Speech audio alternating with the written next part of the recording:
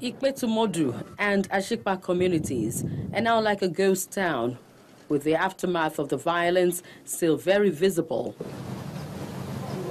Many are already counting their losses owed to a land dispute. Incessant harassment by Asipa people on this land, driving the owners, the original owners of this land, driving them forcefully.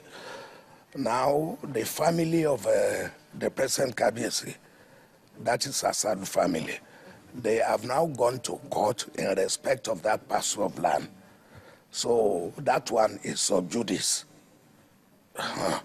Until the High Court gives judgment, nobody can say he's the owner of that land. That original Asipa market was established by people from Ipetumodu. The additional problem he created was that he said he wanted to destroy our market here. The market was established in 1944, even before the birth of many of us. And just of recent, about 2 years ago, he just go to, even on the land we are fighting for, he just clear a place and said he established a market there and making it the same day here, of which we consulted the Oni, and the Oni said he should change the date. Up till now, he refused to change the date. Shops, schools, marketplaces, and residential houses are under lock and key. There's so much tension in the air, even with the presence of security operatives. I don't see, in this modern age, where a town can be destroyed for another town. It's not possible. It's no longer tenable.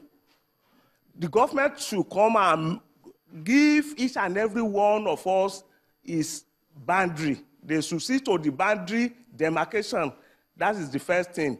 The second thing is that they should tell Kabiyesi Ipetumodu to change the date of his market to another date. The market, they say they don't want us to attend.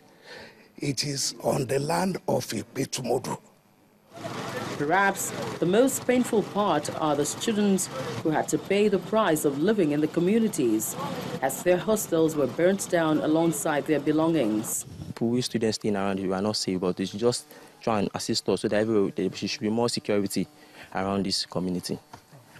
In the midst of all these turmoil, the government says it is doing everything to stem the situation and ensure that fleeing residents return to their residences.